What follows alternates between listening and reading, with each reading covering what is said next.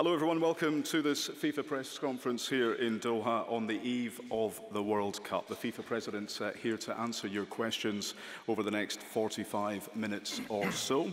Translation provided via the FIFA interpreting app, Arabic on 1, English on Channel 2, Spain on Channel 3, German on 4 and French in 5.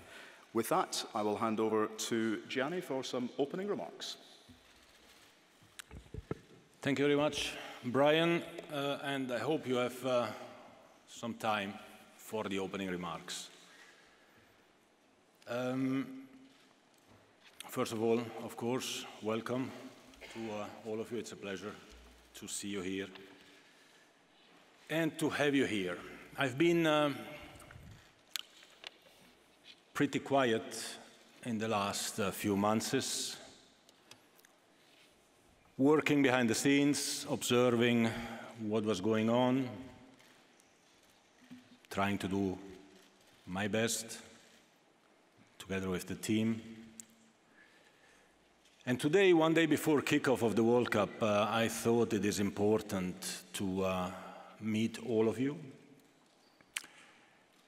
and to discuss about some, if not all, of the topics which have been rightly or wrongly put on the table in the last few months. Some would say the last few years, but honestly what has been picked up in the last few months has been something quite incredible, I would say. So let's look at that, and then let's also hopefully speak a little bit about football if you are not too tired. Today, I have very strong feelings. I can tell you that. Today, I feel Qatari. Today, I feel Arab. Today I feel African.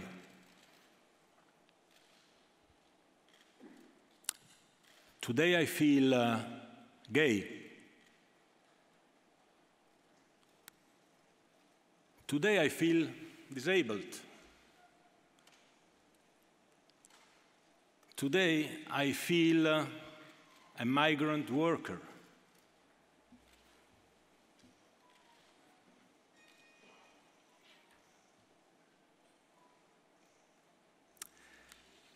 And I feel this, all this, because what I've been seeing and what I've been told, since I don't read, otherwise I will be depressed, I think. What I see brings me back to my personal story.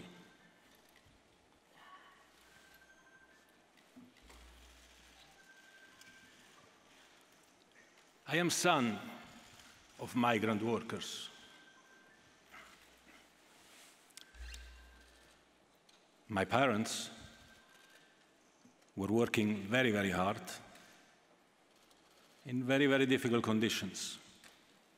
Not in Qatar, in Switzerland. I remember very well, and I'm not 150 years old. And I'm not speaking about apartheid in South Africa. I remember very well where the migrant workers in Switzerland were living, how they were living, what rights they had or they didn't have. And I'm not 150 years old yet, even if some think I am 150 years old. I remember as a child how migrant workers were treated when they wanted to enter the country, to look for work at the border. I remember what happened with their passports, with their medical checks, with their accommodation. And when I came to Doha, the first time after I was elected FIFA president, I went to see some of these workers' accommodations here. And I was brought back to my childhood. And I said to the people here in Qatar, well, this is not good, this is not right. We need to do something about it. And the same as Switzerland today has become an example of inclusion, of tolerance, of nationalities working together with rights. Qatar has made progress as well. I will come back to that.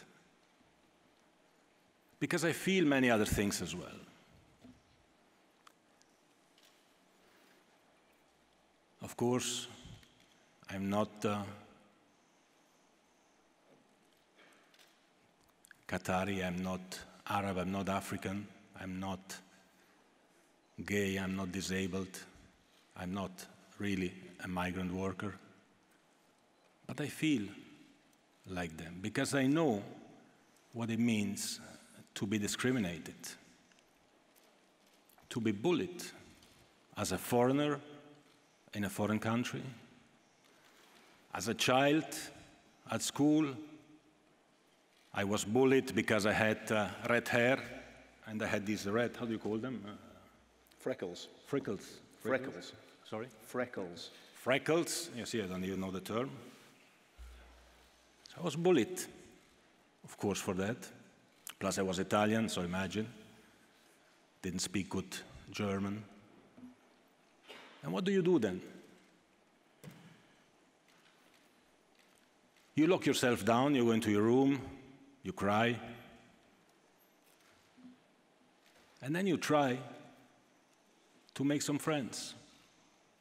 And you try to speak, to engage, and you try to get these friends to engage as well with others, and others, and others. You don't start accusing, fighting, insulting. You start engaging. And this is what we should be doing. I feel as well very much for all the FIFA staff,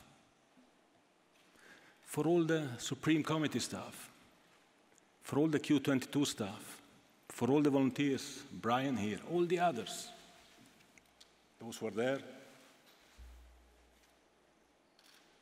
They are all here because they want to deliver to you and to the world an incredible football event. They are all proud to be here. I'm proud to have this FIFA sign on my jacket.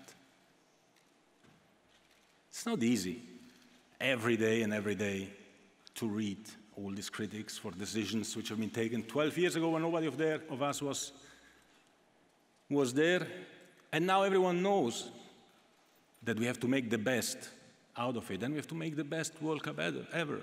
And Doha is ready, Qatar is ready. It will be the best World Cup ever, of course, because you know better than me, the magic of football, as soon as this ball rolls, people will concentrate on that, because that's what people want.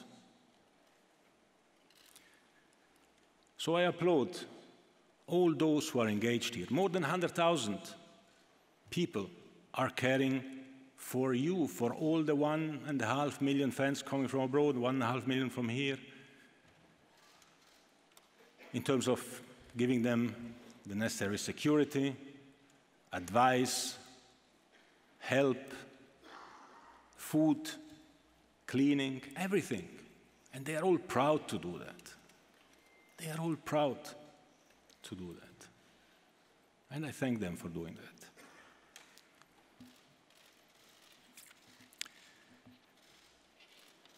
What is sad is that, especially in the last weeks, we have been assisting on, in some places, a real lesson of moral, of double moral, I would say. So let's start with the migrant workers, if you allow me.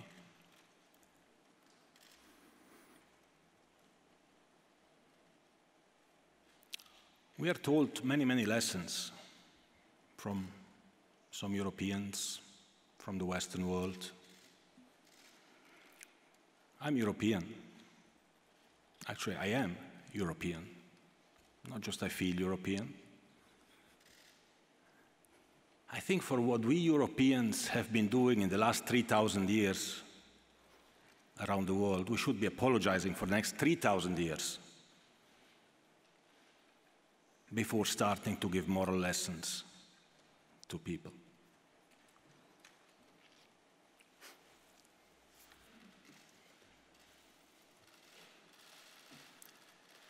I came here 6 years ago and addressed the matter of migrant workers straight on at my very first meeting.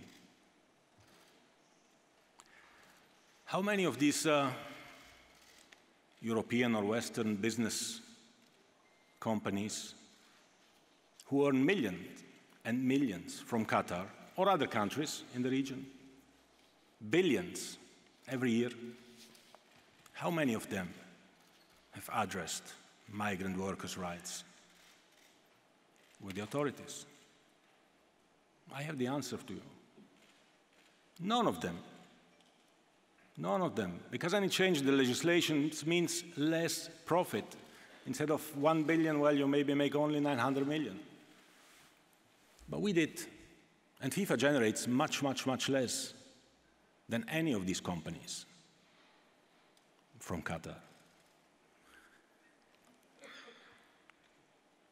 We see here as well many government representatives from many countries coming to Qatar. I don't have to defend in any way whatsoever Qatar. They can defend themselves. I'm defending football here and injustice. They all come because it happens that the country with just had sand and some pearls in the sea, well, actually they found that they have something that is worth much more. It's gas. If there was no gas, nobody would care. But now they all come, and they all want something. And who is actually caring about the workers? Who? FIFA does. Football does. The World Cup does. And to be fair to them, Qatar does as well. I was at an event a few days ago where we explained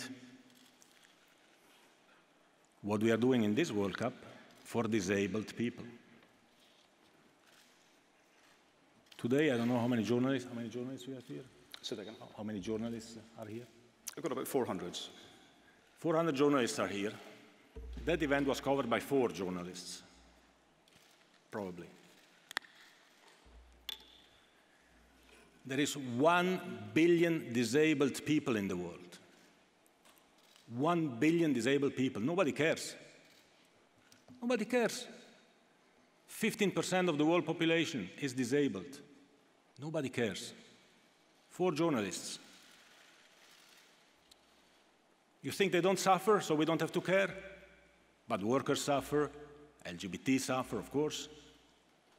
But disabled people don't. Of course they do. And of course we have to care, and of course we have to do things to help them as well, like we have to do for the workers, for LGBT, and for any minority, anyone that is in any way suffering or being abused.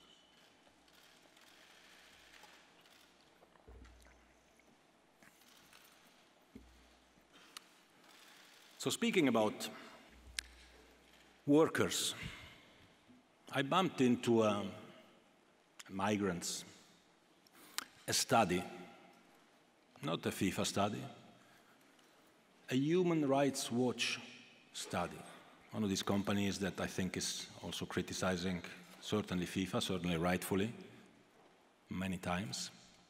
I guess. Well, that study says, basically, that because of the European migration policy, 25,000 migrants died since 2014, in 8 years. 1,200 only this year. Human beings died. So, if we take 2 steps back of this, I also wonder, but I will come back to that, why nobody asked for a compensation to be paid for the families of these migrants who die. Maybe their life is not worse the same. Where are we going? Where are we going with our way of working, guys? We have to ask this ourselves. Where is the world going? So if we go 2 steps back and we look at this issue of migration and the situation of hundreds of thousands of women and men from developing countries who would like to offer their services abroad in order to help and give a future to their families back home. Well, Qatar is actually offering them this opportunity. Hundreds of thousands of workers from developing countries come here. They earn 10 times more than what they earn in their home country. And they help their families to survive.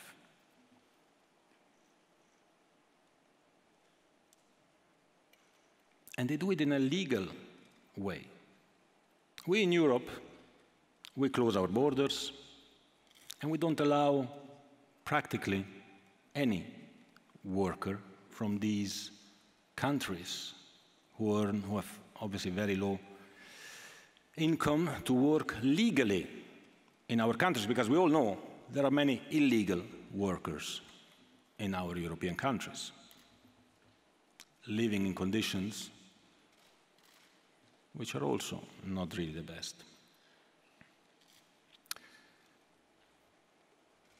So those who reach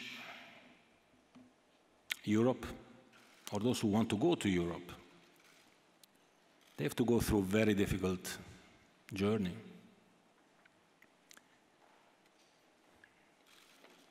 Only a few survive. So if Europe would really care about the destiny of these people, of these young people, well, then Europe could also do as Qatar did, create some channels, legal channels, where at least a number, a percentage of these workers could come to Europe, low revenues, but give them some work, give them some future, give them some hope. This doesn't mean that we shouldn't point at what doesn't work. Here in Qatar as well, of course, there are still things that don't work and that need to be addressed.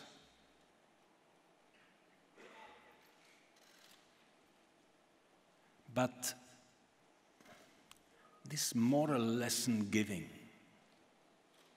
one-sided, it's just hypocrisy.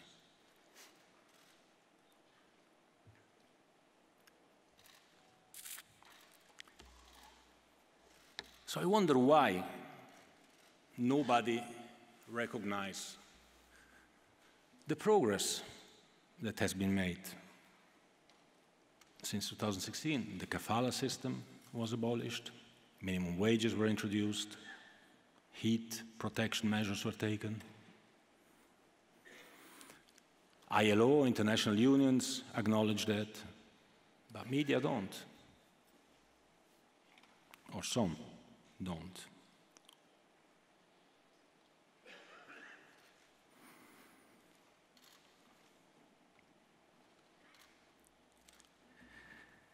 It's difficult for a worker who comes to Qatar to go back home because thanks to him coming here, even in difficult situations, which were comparable to situations of European migrants in Europe a few decades ago. But thanks to that, he can make his family live in his country because he earns 10 times or even more here. So why? Why couldn't we do something like this in Europe and do something much better for many more people all over the world?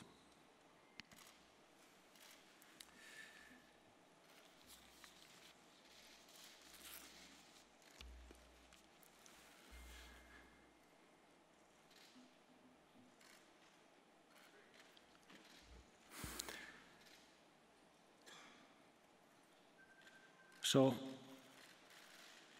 I really don't understand, or have difficulties to understand this criticism. I think we need to invest in helping these people, of course.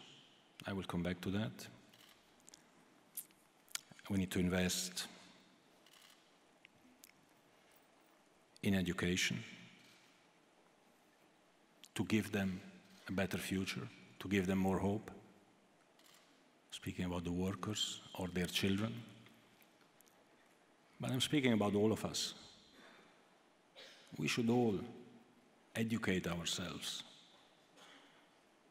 And whilst many, many things are not perfect, reform and change takes time. It took hundreds of years in our countries, in Europe, where we think we've achieved the top.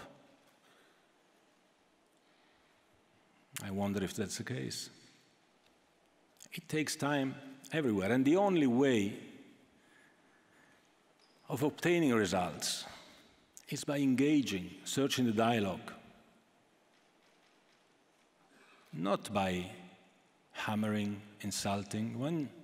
When your child does something bad at school, and you tell him you're an idiot, you're useless, and you put him in his room, what do you think his reaction will be?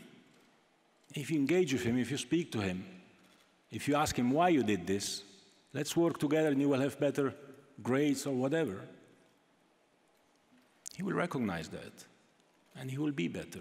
I don't want to give you any lessons of life.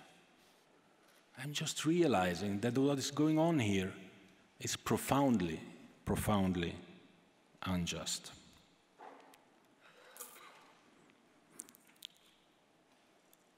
Many international organizations, ILO, ITOC, BWI, have recognized that the worker standards here are similar to those in Western Europe. The salaries might be lower, but the worker standards, the safety and security are similar. I've never read this anywhere, except in the reports of these organizations. These are important steps. This was not the case 10 years ago. It is the case now. Let's see what happens as well in the next 10 years. And in this respect, since we speak about workers, then I will move to other topics as well. I think it will be longer than 45 minutes. But we have time. The World Cup kicks off only tomorrow night.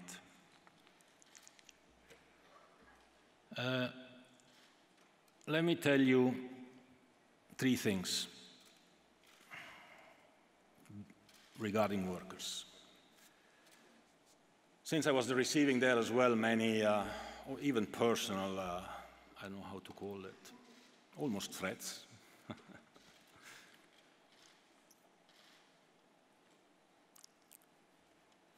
There was a demand somewhere about the center or whatever, because workers don't know where to go if they have questions and if they need help. And I'm very pleased, I don't know where you have the text, do I have it here? Yes.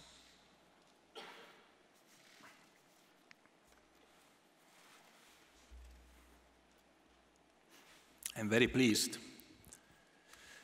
to have been having discussions with the government in Qatar and the Director General of ILO. I met him 2 days ago in Bali at the occasion of the G20. Dr. Gilbert from ILO, he was there.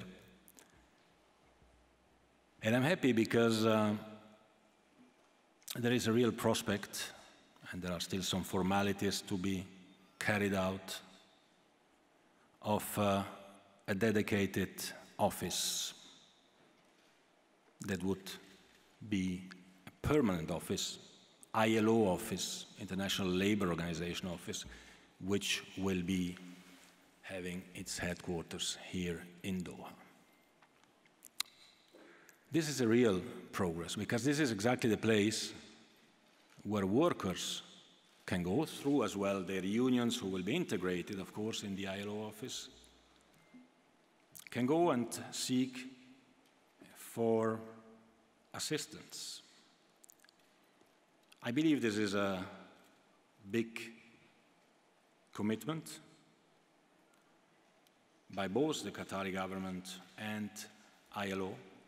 It's not something that FIFA can influence. Qatar is a sovereign state. ILO is a UN organization. FIFA cannot tell them what they have to do, but we can engage with them.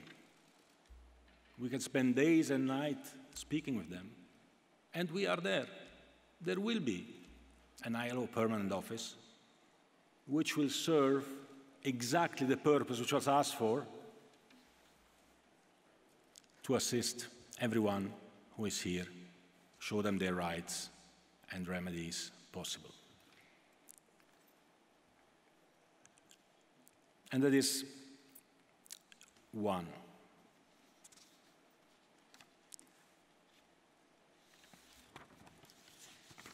The second one that has been brought to us, and I want to tell you again, we do not react based on whatever pressure we receive. We act when we decide the time to act has come. So I've been speaking with many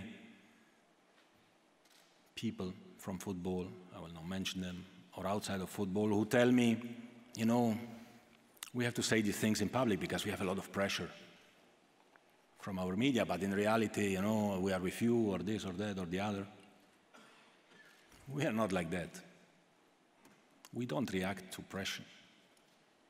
Pressure is negative. Engagement is positive.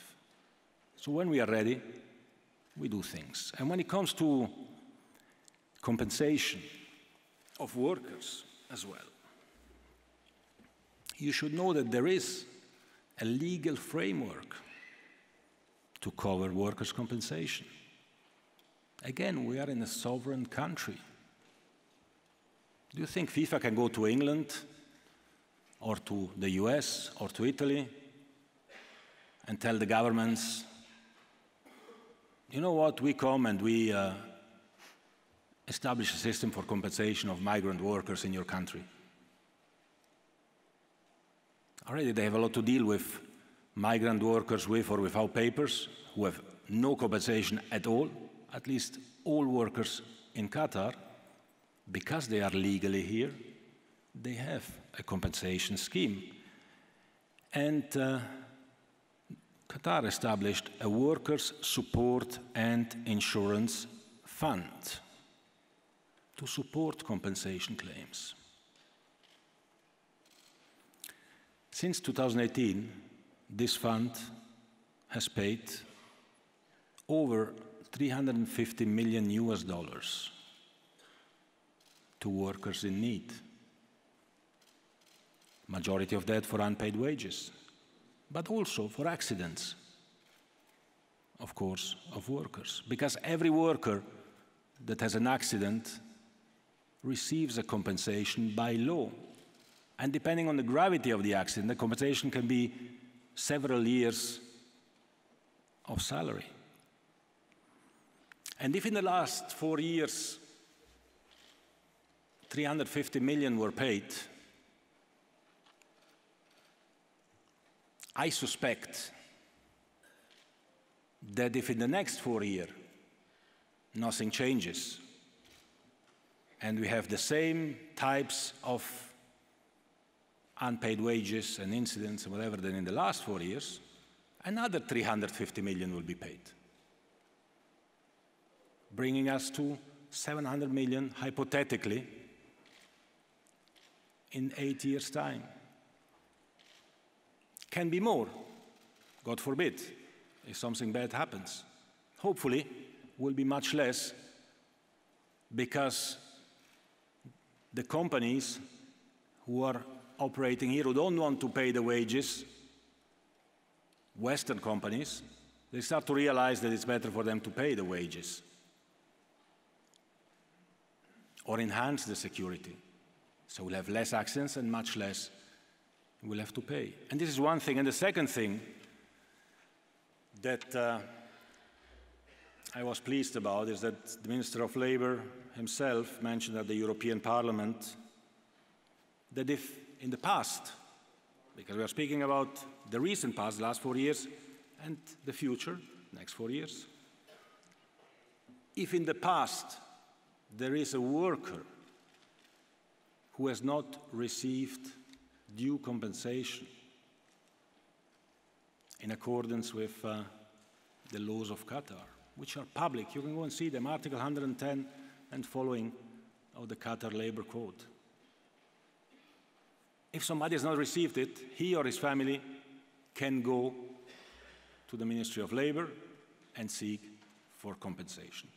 And if you don't get it, let us know, and we will help you. Because this is due by law.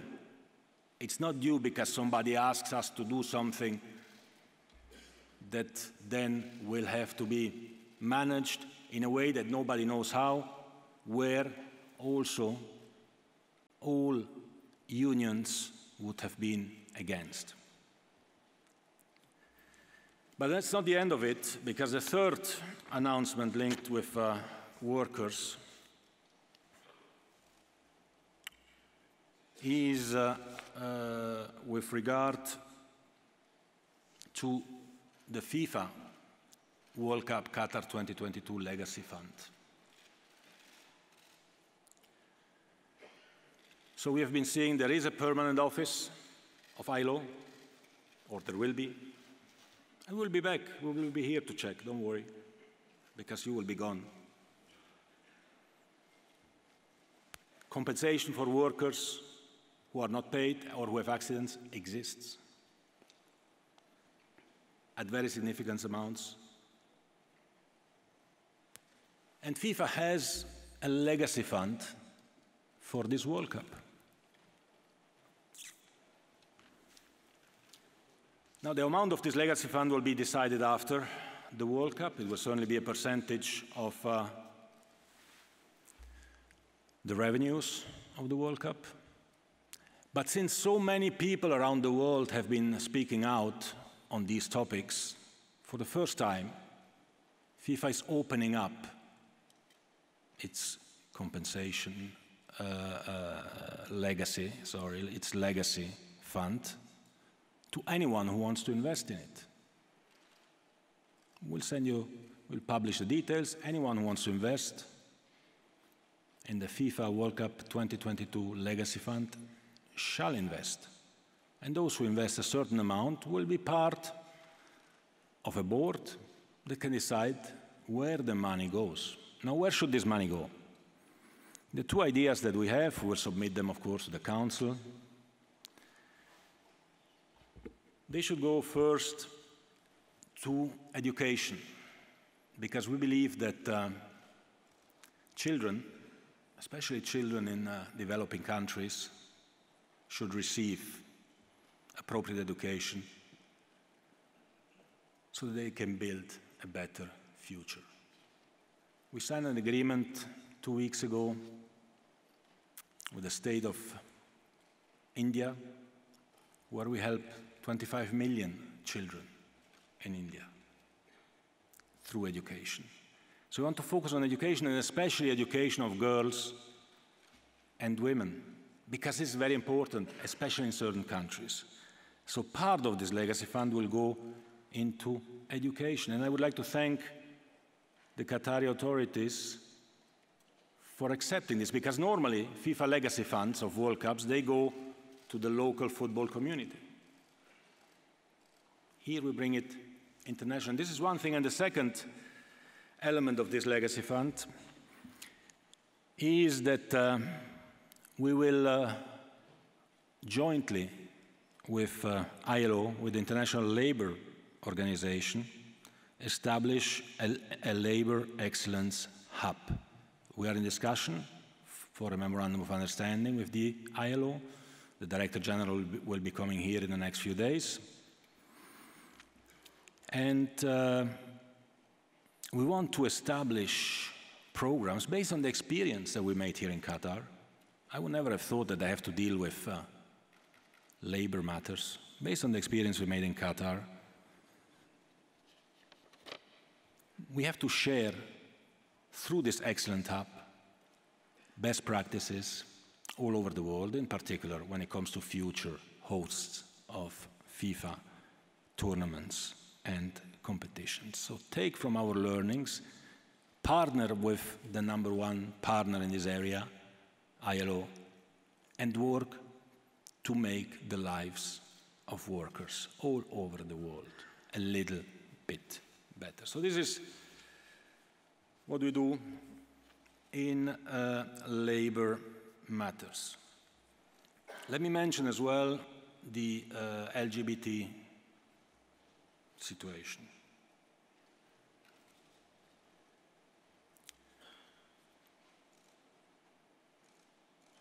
I've been speaking about this topic with the highest leadership of the country several times, not just once. They have confirmed, and I can confirm, that everyone is welcome. If you have a person here and there who says the opposite, well, that's not the opinion of the country, and it's certainly not the opinion of FIFA. This is a clear FIFA requirement. Everyone has to be welcomed. Everyone that comes to Qatar is welcome. Whatever religion, race, sexual orientation, belief she or he has, everyone is welcome. This was our requirement, and the Qatari state sticks to that requirement. Now you will tell me, yeah, but these legislations which prohibit that and whatever, you have to go to jail, I don't know what. Yes, these legislations exist in many countries in the world. These legislations existed in Switzerland when Switzerland organized the World Cup. It was in 1954, I was not born yet. So again, like for the workers, these are processes. So what do you want to do about it? You want to stay home and hammer and criticize and say how bad they are, these Arabs or these Muslims or whatever, because it's not allowed to be publicly gay? Of course I believe it should be allowed as FIFA president. But I went through a process. I went through a process. If I ask the same question to my father, who is not here anymore, he would probably have a different answer than me. And my children will have again a different answer than me. So if somebody thinks that by just hammering and criticizing we achieve something. Well, I can tell you we achieve exactly the opposite, because this will be viewed as provocation. And then if you provoke me, I react. And that's bad, because the reaction will be to be even more close now that the doors start to open. I often give the example of the vote for women. Switzerland, again, I'm Swiss, so I can allow myself to say a few things about Switzerland. You know, when women were granted the right to vote in the last Swiss canton, I tell you when, in the 90s, not the 1890s, in the 1990s. And not because the men who had the right to vote, of course, voted that, yes, our women should be allowed to vote. No, because they voted no. It was the Swiss Supreme Court who forced the men of this canton to say, no, women have to have the right to vote, of course. Of course. These were the mentalities a few years ago in Europe. Let's look at ourselves in the mirror, see where we come from, and try, if we are convinced that we defend the right causes, try to convince the others by engaging. That's the only thing I ask you. The only thing I'm asking you. Engage, help, don't divide, try to unite. The world is divided enough. We are organizing a World Cup. We're not organizing a war. We organize a World Cup where people who have many problems, everyone in his or her life, want to come and enjoy. Look at the city. It's beautiful. It's beautiful. It's geared up. People are happy to celebrate. They were happy when the teams come. And when the teams come, they go to see the teams. And what do I read? Well, these people, they don't look like English. They shouldn't cheer for English because they look like Indians. I mean, what is that? Can somebody who looks like an Indian not cheer for England or for Spain or for Germany? You know what this is? This is racism. This is pure racism. And we have to stop that. Because everyone in the world has the right to cheer for who he wants. If I would have said what I wanted to say, it would have been the title of the... For who he wants. And this is what people want. They are genuine. They have difficult lives. Every one of us has difficult lives for whatever reasons, for different reasons. We want to have a moment on where we don't have to think about this. A moment where we can concentrate on something that we love, on football. The problems don't go away, they will stay there, don't worry, after the match. And maybe we have been able to contribute a little bit to make them a little bit better. So tolerance starts with ourselves, and we shouldn't spread aggression. We have to spread understanding.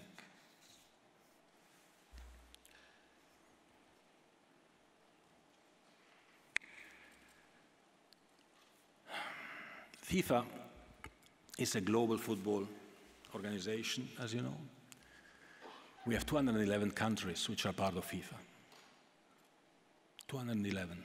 For me, as FIFA president, unfortunately for some of you, it looks like I will be here for another 4 years. But fortunately for over 200 associations and 6 confederations in the world, every association is the same. Every association is the same because we are football people. We want to be football people. We don't want to be politicians or whatever else. And football brings people together. If we could organize an event in any country of the world, in North Korea, well, I would be the first to go there. I actually went to North Korea some years ago to ask the North Koreans if they were ready to host part of a Women's World Cup together with South Korea. Well, I was not successful, obviously, but I would go another 100 times if it would help, in spite of everything, because only engagement can bring real change.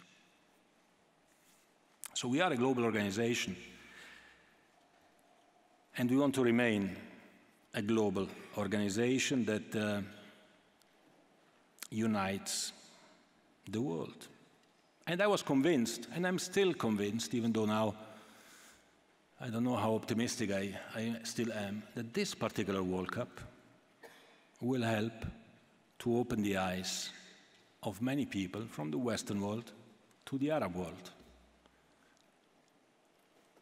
We are living in the same world. We have to live together. We have to understand each other. We have to understand that we are different as well, that we have different beliefs, that we have a different history,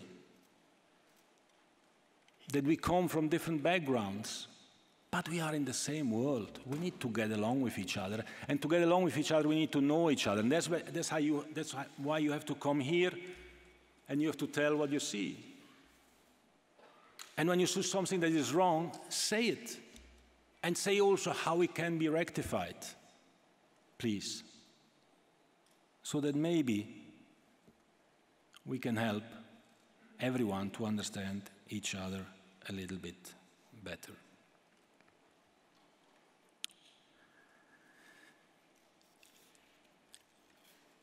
I want to tell you as well another little story about Afghanistan.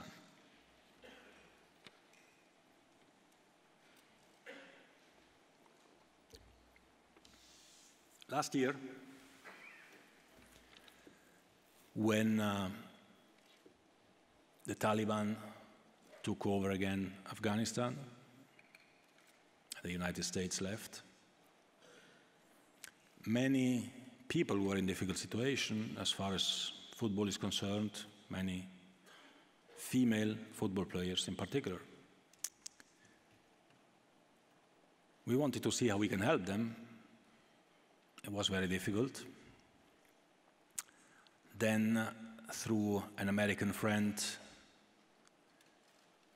I got in touch with the Minister of Foreign Affairs of Qatar, Sheikh Mohammed, who I want to thank, because it was, I remember it was already 2 a.m., I think, in Switzerland, so here it must have been 3 a.m. or 4 a.m. In America it was still early, that's why we got in touch. Then he immediately replied. And thanks to the help of Qatar, we have been able to rescue over 160 girls and women, mainly from Afghanistan, to Qatar. We did so because we were promised by many countries in our Western world that before we got them out, that they would of course welcome them. 160, not 1,600 or 16,000. My feeling is that we were promised that because they believed that we would never be able to get them out of the country. But once we got them out of the country, thanks to the help of Qatar, we brought them to Doha, and they were staying actually in one of the compounds which was built for the World Cup. All European countries and American countries, North American countries, closed their doors. Sorry, no, we cannot, no, we cannot. The only country that said, well, bring them here,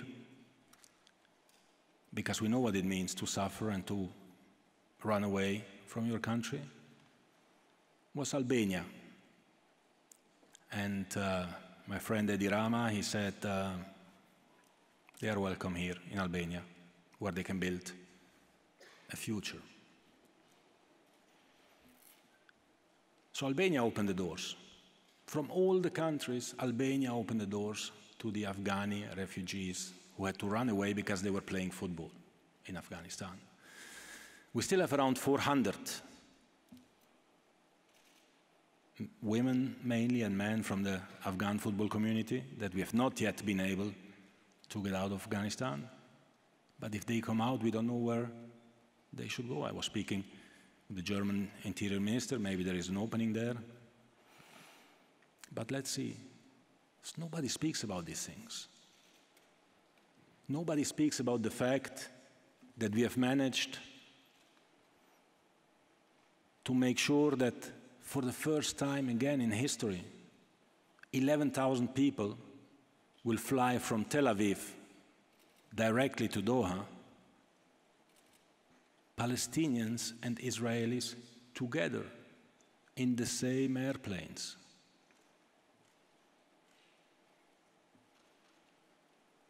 These things don't happen on their own. These things are not part of the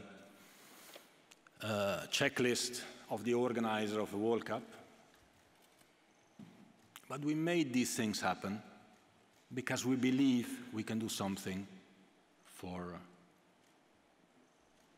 good. So, I would have many more things to say. One, maybe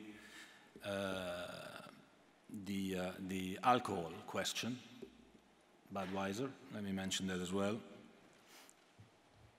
since you know now the latest news. Let me say a couple of things there as well. I mean, honestly, if this is the biggest issue we have for the World Cup, I will sign immediately and go to the beach and relax until the 18th of December. Let me first assure you that every decision that is taken in this World Cup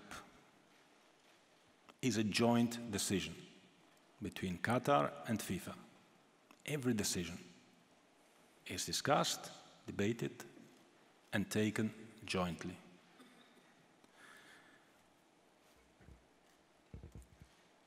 There will be, I don't know how many fan zones, 8, 10 big fan zones, over 200 places where you can buy alcohol in Qatar anyway.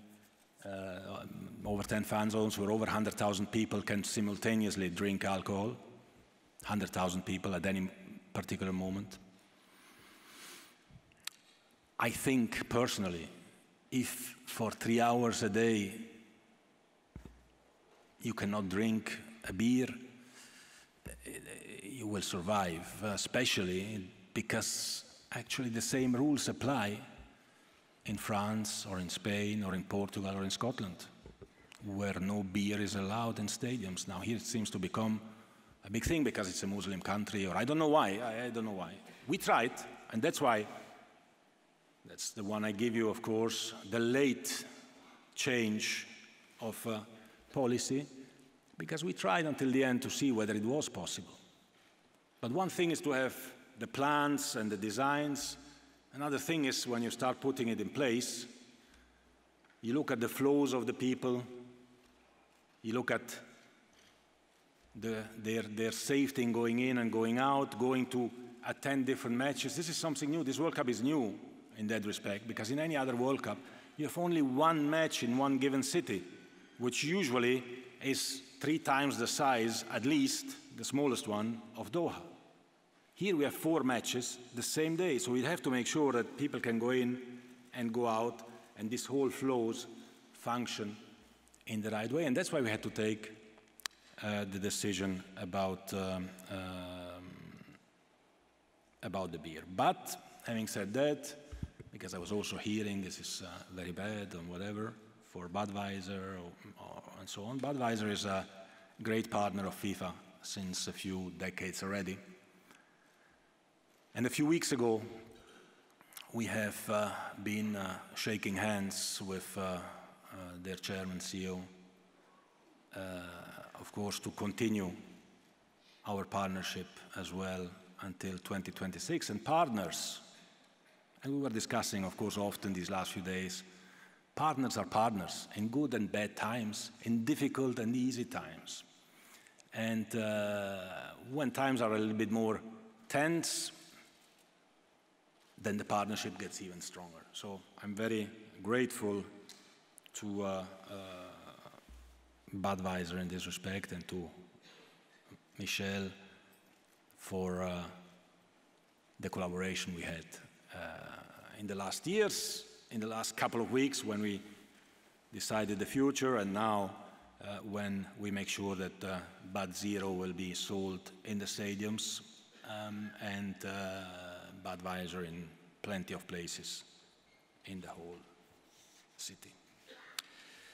I think we can move then as well to the World Cup, because I was also, and I finished then, sorry. Brian is already reading the news of the day. He's getting bored. That's not true, by the way. But I finish, don't worry. I was told that some were saying, sponsors jump out of FIFA, people will switch off their TV, they will not watch the World Cup, because it's a big scandal. Nobody will come anyway to Qatar, because it's in winter, and because this, and that, and the other, and it's not a safe country, or I don't know what. When it comes to the commercial success, we have been selling media rights for this World Cup, which is shorter than any other World Cup, as you know, where we have 4 games a day, never happens. So we sold the rights for around 200 million more than the last World Cup. We sold sponsorship rights for also around 200 million more than the last World Cup. And as far as ticketing and hospitality rights are concerned, we are at almost 200 to 300 million more than the last World Cup. So all in all, this World Cup will generate for FIFA around, I don't know, 600-700 million more than another World Cup.